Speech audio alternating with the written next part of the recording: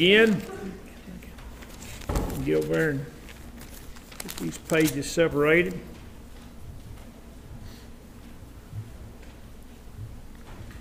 We'll just work our way through the blanks here. Paul says that I am what? Debtor. Both to who and who? The Greeks and barbarians, both to the wise and to the unwise. So as much as is in me, I am ready to preach to you who are at Rome also. Interesting terminology in this particular text. It's difficult for us to know exactly who Paul has in mind when he speaks of Greeks and barbarians. The best estimate or idea, I think the best conclusion that can be drawn is that Paul is making a distinction here between the Greek-speaking world and the rest of the world. That the Greek language was the language of the entire world, for lack of a better, of the civilized world. In other words, all your major population centers would all be Greek-speaking people. Not only Greek-speaking people, but they would be Greek-speaking people. But then you have the more remote areas where people didn't speak anything but their local dialect. And so those would be the barbarians. And Paul used this term on other occasions. In fact, when he was shipwrecked at Malta, he referred to those people as barbarians. He said, the barbarians showed us no little kindness. In other words, they were very effuse in their kindness toward us. And so the nearest thing that I can relate that to is when we go, I say when we go, I haven't been in 7 years, but when we would go to Ghana, you could go anywhere in Accra, which is the capital city. At that time had about 4 million people. Or you could go anywhere in Takoradi, which had about 750,000 people. You go anywhere in any of those cities and speak English. A lot of people don't realize that English is the official language of Ghana. It's not even the official language of the United States, but it's the official language of Ghana. But you can go anywhere and speak English. Same thing in Kenya, major metropolitan areas. You go to Nairobi, anywhere, pretty much speak English. You get out into the sticks, and you're going to find people that do not speak English. They're only going to speak the local dialect. In fact, when we were in Kenya, we were so far out that a lot of the people didn't even speak Swahili, which is the official language of Kenya. So we would preach in English, somebody would translate into Swahili, and we had one guy there who didn't understand English, but he did understand Swahili, and he also understood the local language. And so everything we preached every word got translated twice. I'd say it, or Bill would say it, then this guy would say it in Swahili, and then the next guy would say it in the local dialect. In this case, those people were barbarians. They didn't even speak their own language, or the language of their own nation. And I think that's what Paul's talking about here. He's talking about the different types of Gentiles, for lack of a better term, the cultured and the uncultured. So I'm debtor to both to Greeks, barbarians. Wise and unwise, again, may be a form of parallelism where he's talking about people that know their way around and people that don't. In other words, people that are wise in the ways of the world. And I don't mean that in a negative way. I just mean people that know what's going on in the world and people who do not. The wise and the unwise. And so then he says, and as much as King, I like the way the King James, as much as in me is. I just love that phraseology. But the way we would say it, as much as is in me. Paul says, I am ready to preach the gospel to you who are at Rome also. And so I looked at this phrase, I am debtor to preach the gospel to those who are at Rome. And the way the sentence is constructed is not that Paul is a debtor to somebody else. He's a debtor to the people in Rome. He describes himself as a debtor to the people in Rome. And Jack Cottrell has an outstanding commentary on the book of Romans, and I highly recommend it. A buddy of mine in Texas, Bruce Ligon, said he found it on eBay for $7.50, and it had the CD, the bonus CD material, which was a really good deal because I think I gave about $30 for mine.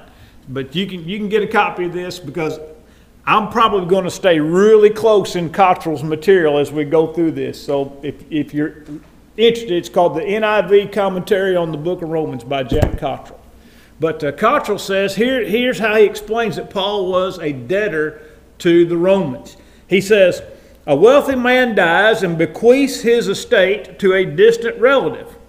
His lawyer, the wealthy man's lawyer, is entrusted with the task of tracking down this relative and transferring the estate to him. In a very, and this is a direct quotation from Cottrell's, it's in quotes and cited. In a real sense, the lawyer owes it to the relative to make sure that he receives the inheritance. And that's how he describes Paul's debt to the Romans. In other words, he was a debtor to God. Obviously, we're all debtors to God. But Paul spoke of being in debt to the people that God was trying to get the gospel to.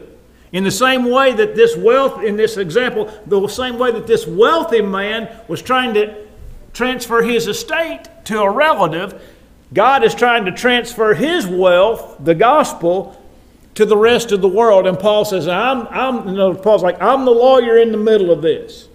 I'm debtor to take what God has given me and give it to these people. I owe it to them. I'm reminded of when, and I know Rhonda won't remember either, but when we were in Prescott, there were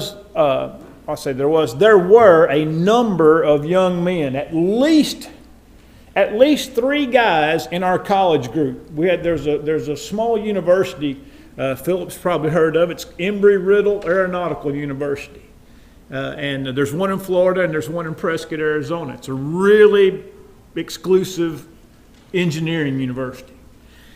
And there were 3 guys in our college group that were all converted by another guy that had just graduated, and Rhonda and I never did meet him. We never laid eyes on him, didn't know him in anything but by name and reputation. And we were always trying to get these 3 guys. It was Matt and Pete and Vince. I know Rhonda remembers all of them because they practically lived with us for 2 years.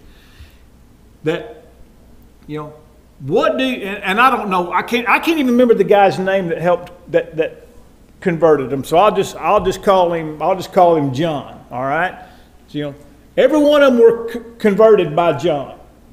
Said, now what do you owe? In other words, what do you owe John? Well, I owe him. They'd tell you, well, I owe him everything.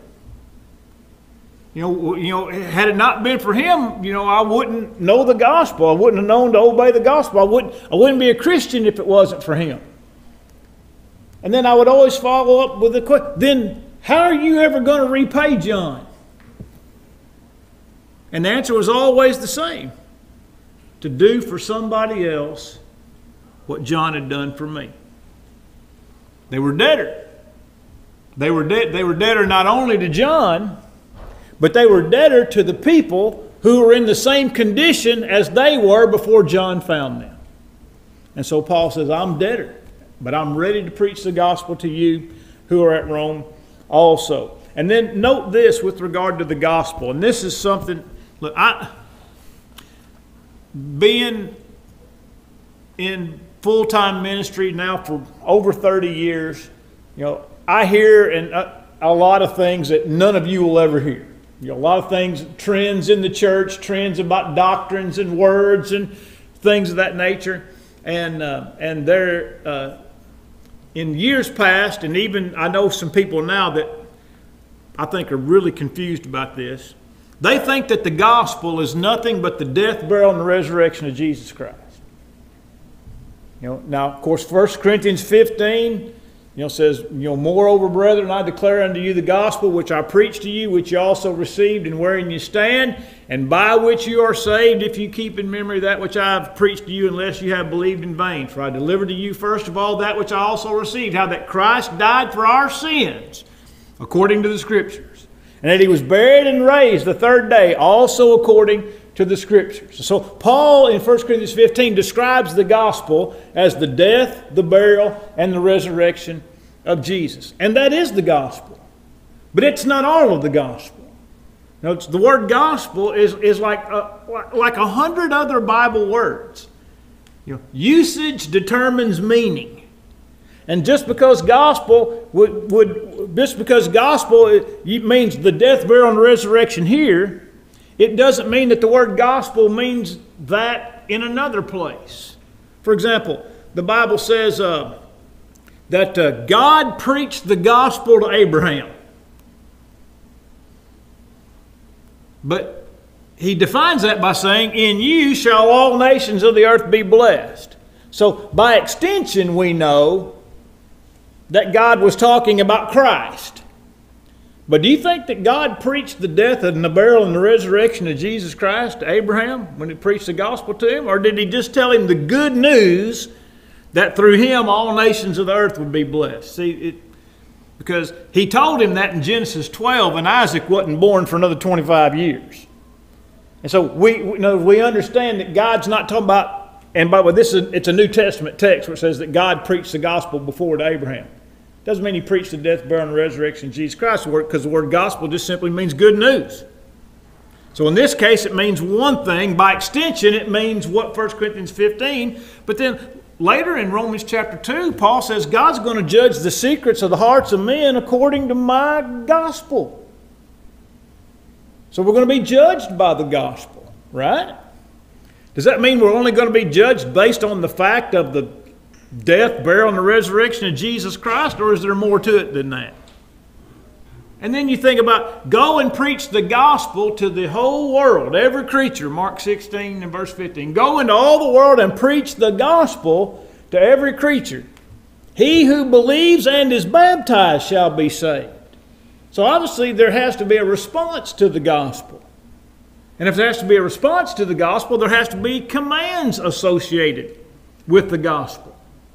You can't obey the death, burial, and resurrection of Jesus Christ because those are facts. You can't obey facts. You have to obey commands.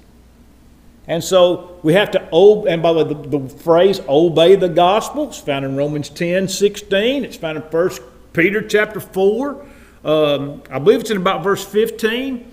2 Thessalonians 1:6-9, obey the gospel is found at least 3 times. That phrase, obey the gospel. So we know that the gospel has to be more than just the facts of the death, burial, and resurrection of Jesus, because there's a response, there's an obedience that's attached to the preaching of the gospel. And so when Paul says, I'm ready to preach the gospel to you who are at Rome also, well, those people had already been taught the death, burial, and resurrection of Jesus, right? Right? I mean, they're Christians, right? So if they're Christians, they've already been taught the basic facts about Jesus, and they've already responded properly to that teaching. But Paul says there's more that I want to teach to you, and Paul says whatever it is that I'm teaching to you qualifies to be called the gospel. And so when Paul says, I'm ready to preach the gospel to you who are at Rome also, he's speaking directly to those Christians who had already obeyed the gospel. But again, more of what they needed to hear could also be classified, if we may use that terminology, as the gospel. And so and I just say that, and one reason I say that is because it's been very, very recently that I've had to deal with this particular issue about somebody who just insists that the gospel is the death, burial, and the resurrection of Jesus Christ, and if you don't mention that, you've not preached the gospel. If you don't mention the death, burial, and resurrection of Jesus Christ, you've not preached the gospel. I don't agree with that. I can preach the death, burial, and resurrection of Jesus, and that's part of the gospel. It's the heart of the gospel. But it's not all the gospel. And so, sometimes these things kind of weigh on me as I prepare this material. Lastly, in the last paragraph, evangelizing includes teaching, baptizing, and teaching some more. Now, Matthew 28, verse 18, all authority has been given to me in heaven and earth. Go therefore and teach all nations, or make disciples of all nations, as depending on what rendering, what translation you want to look at. But to teach and to make disciples is the same thing. You make disciples by teaching them, and you make disciples by baptizing them. So go and make disciples of all nations, baptizing them in the name of the Father, Son, and Holy Spirit, teaching them to observe all things whatsoever I've commanded you. All right? Well, of course, Mark's account in Mark 16 is go into all the world and preach the gospel to every creature. He who believes and is baptized shall be saved. Mark doesn't mention specifically about further teaching, but we know that's obviously the case. I'll give you another example. In Galatians chapter 5 and verse number, I believe it's in verse 7. I'm going to look this up because I'm just pulling this out of the deep recesses of my head. And that's a dangerous thing.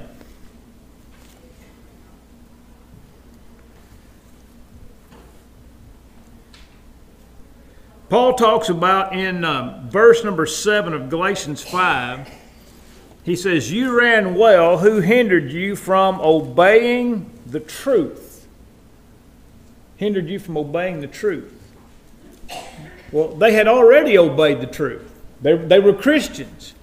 But then Paul goes on to say, something has hindered you from obeying the truth. In other words, continuing to obey the truth. And I think it's perfectly legitimate to say we are taught the gospel, we respond to the gospel, and then we continue to live in accordance with the gospel. All right. Any questions about that or comments before I move on to verse 16? KD, you got anything? All right. Question 5, right out of verse 16. For I am not ashamed of the gospel of Christ, for it is the power of God to salvation for everyone who believes, to the blank Jew first and also for the Greek. Now, in this case, I think Paul's using the term Greek in a more general fashion than he did earlier. Because he's certain. What's that, Kyle? Anybody that's not a Jew.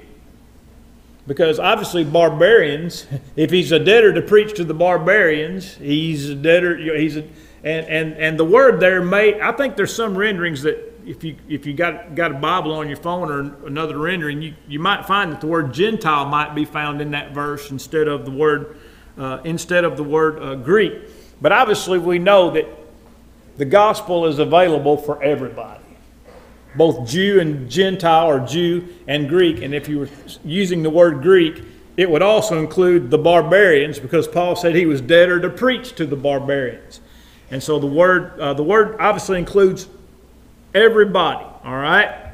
Now, it's strange, and I just made a note here. It's unclear why Paul would open this statement by declaring his unashamed embrace of the gospel of Christ. However, this theme is not uncommon in the New Testament with regard to the idea of our attitude toward the gospel. Paul said, I'm not ashamed of the gospel.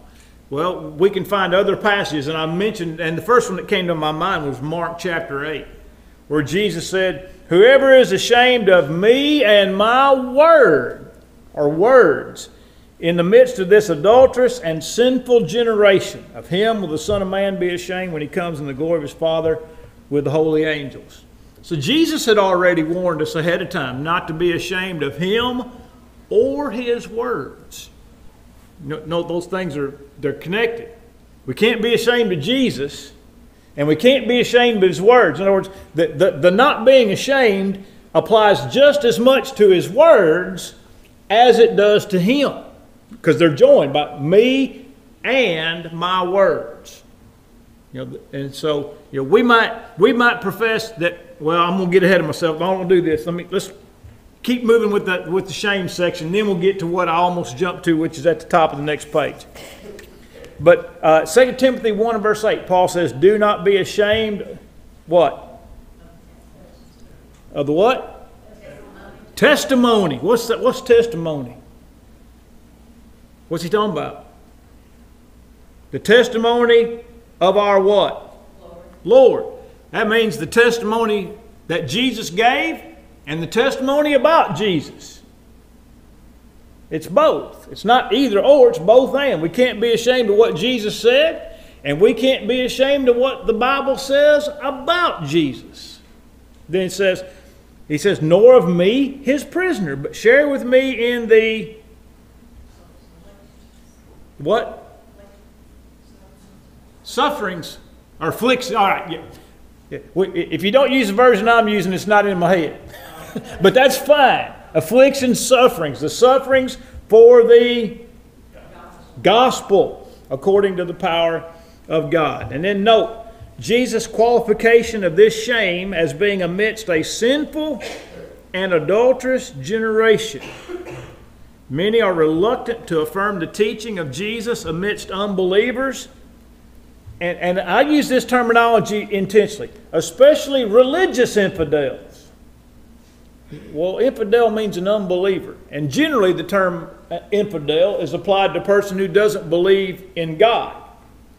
But the Bible also uses the term unbeliever as anybody who's not obeyed the gospel.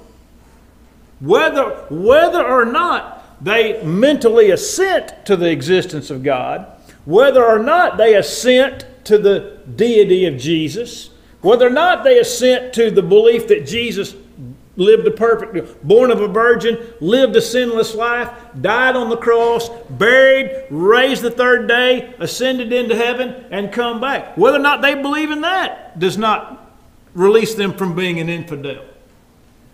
Because the Bible speaks about anybody who's not obeyed the gospel is an unbeliever. It's not right to refer to any, well, we'll just say any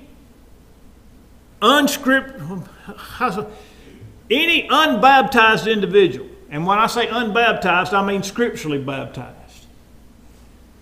A person has to obey the gospel in order to be called a believer. That's the way the Bible uses the terminology. When it speaks about believers, it's talking about people who have been baptized in response to the teaching of the gospel of Christ. So if they're unbelievers, they're also infidels, if you're going to use the term in its purest sense.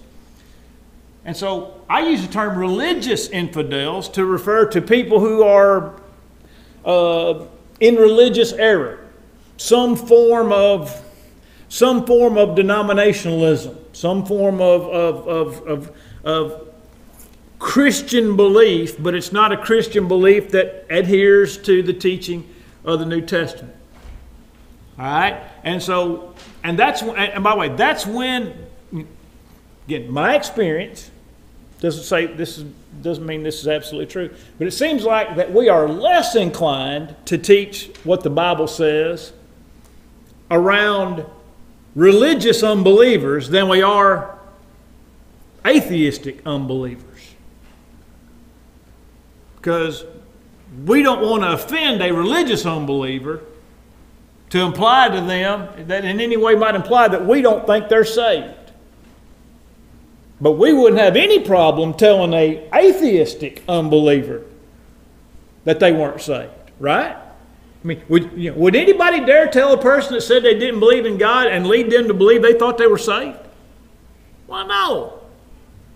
But how many times do we fail to defend what the Bible teaches amidst religious unbelievers out of fear that we're going to offend them, hurt their feelings, have them to be mad at us? But Jesus said, whoever is ashamed of what? Me and my words. Me and my words. In the midst of a sinful and adulterous generation. By the way, adulterous generation carries with it the idea of being joined to someone else other than Christ, right? I mean, anytime we have allegiance to anyone or anything, church or doctrine, that is not found in the pages of the New Testament, that's to commit religious adultery, right? Is it not also sinful to do those things? And so it's not only, when we think about a sinful and adulterous generation, doesn't just mean all the most gross, vile infidels in the world. It means everybody that's involved in some type of sin or adultery, whether it be physical adultery or religious adultery. And so it's an imperative for us to stand up for Christ and to stand up for His words. All right, top of the next page, letter C. How might we be ashamed of the gospel today? In what situations could we find ourselves that might cause us to be less than righteous in our attitude toward the gospel? What might be an example of that? Say it, Kyle. I just put in situations where you have the most to lose. All right, in a situation where you have a lot to lose. Situations like with your family, or it could be jobs. You know, that's probably not a problem most of us face with our jobs. But mainly, I guess family and friends. Family, yeah, that's what I was thinking. Family and friends is probably the one that hits closest to home. What about if you're, if you work in some type of environment and you're sitting at a break room table, and the discussion turns toward religion, and some piece of religious misinformation is put forth. What's the responsibility of the Christian? Try and correct it. At least to say, well, and by the way, it doesn't have to start with, that's wrong, right? That's not how you have to start. You can start with, well, how does that fit in with, well, for example, somebody say, well, we're going to have a baptism service in 2 weeks. All right, well, how does that fit in? How does that fit in with what the New Testament teaches about baptism? Do we ever find anybody in the New Testament waiting to be baptized? Do they gather? Do they wait until they got enough people to make it worth the time and effort, or do we find in the New Testament that people were baptized immediately? Or you don't have to, you don't have to bludgeon them. You just have to encourage them to think. How does that accord with that? And as a general rule, here's what you're going to get. Well, that's the way you do things, and this is the way we do things. That's basically how it ends up getting resolved, right? You do things your way, and we do things our way. I just say, look, I try to do things the Bible way. I had an opportunity at the breakfast table a couple of weeks ago to do that very thing, and we were talking. Somebody at the table asked me what elders were. And he attends a denomination in town that doesn't have elders. And then the next question was, well, how are they different from deacons? I told him the answer. The elders are, the qualifications for them are found in the first 8 verses of 1 Timothy 3 and the first 10 verses of Titus chapter 1. And those men have authority in the local church. And deacons are different. They're servants. Their qualifications are different. They're not the same thing.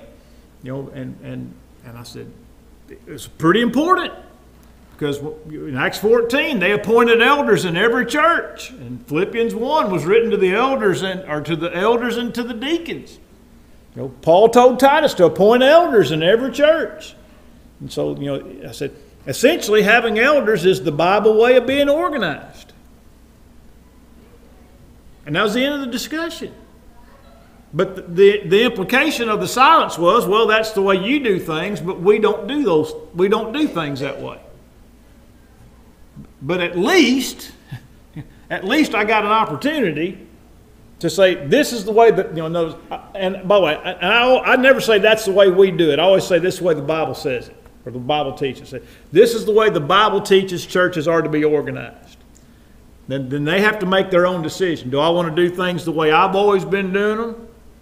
Or do I want to do things the Bible way? Let me run off on a quick tangent here. A number of years ago, and I've got the copies of the transcript in the article, that it's still even available online. I think it's all the way back in about 97.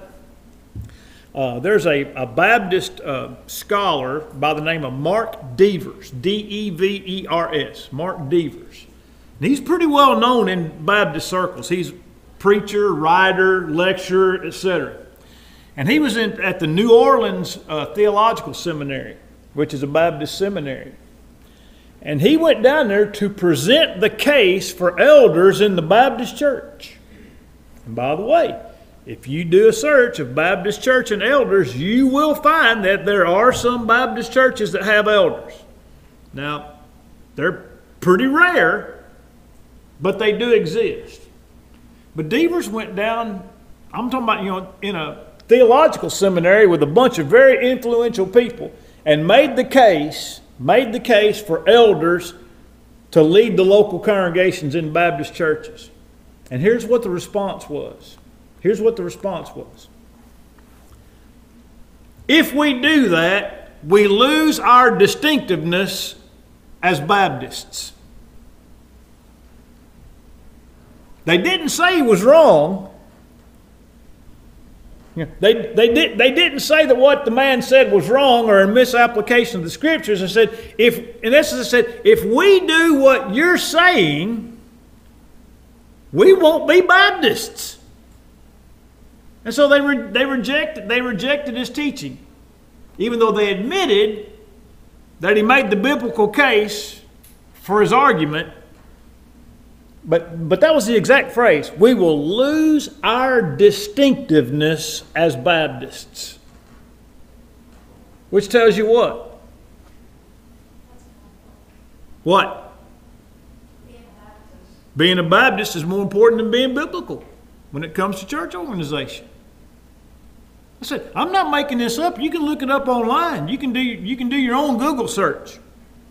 And it's there. And I think it was 1997. Don't hold me to the date. But I even copied and pasted it into a document in case that website ever went down. I wanted that information at my fingertips forever. But that's what we're talking about here. That's what we're talking about here. Do we want to be biblical, or do we want to be something else? And so when we get opportunity to teach people, we don't teach them what we do. We don't teach them what we believe. We want to teach them what the Bible says. And so, and in that sense, we should never be ashamed, of what the Bible says. By the way, just as a note here, said it is generally believed that Paul wrote this epistle during his time in Corinth, and there's some references there. And the opposition to the gospel there was made evident in 1 Corinthians 1, and then Luke made reference to the opposition to the gospel in Acts 18 when Paul was in Corinth. So Paul was conversant with all the things that might cause one to be less than courageous in preaching and defending the gospel. In other words, Paul got into a lot of trouble. He got into a lot of trouble in Corinth. I mean, they put some pressure on him. By the way, that wasn't the only time Paul got in trouble. But I also thought about this at the last line. Paul himself pleaded with the church at Ephesus to pray for him, and this is a quote from Ephesians 6:19, that I may open my mouth boldly to make known the mystery of the gospel.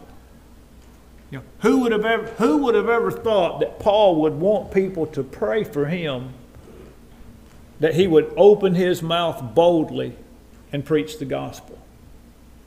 If Paul believed that he needed prayers for people so that he would do and say what was right in boldness, then certainly it'd be good for us to pray for the same thing, right?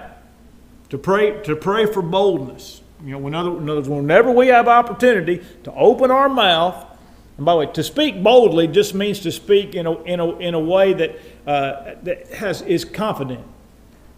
Because if we speak what the Bible speaks, we speak with confidence. And we're not right because we're right. We're right because the Bible is right. By the way, and I'm going to stop here because I don't have time to jump too far into number 6 because it's another difficult text.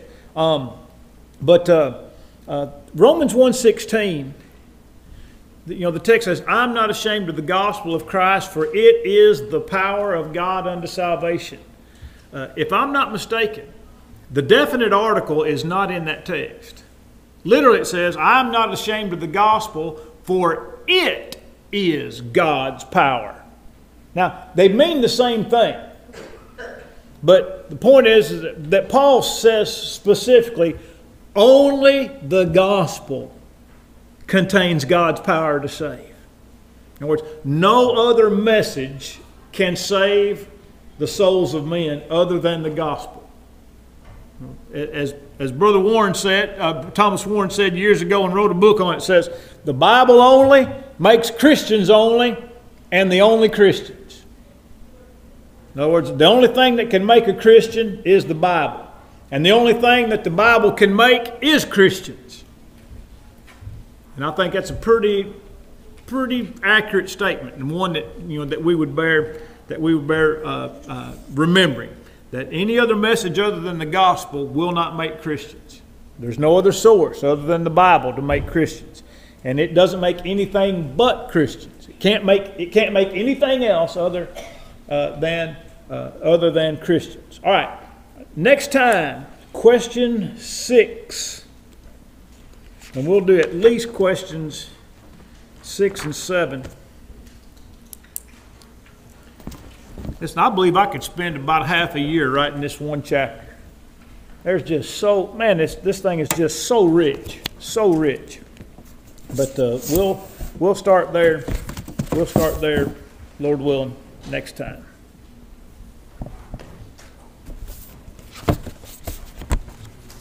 Make myself a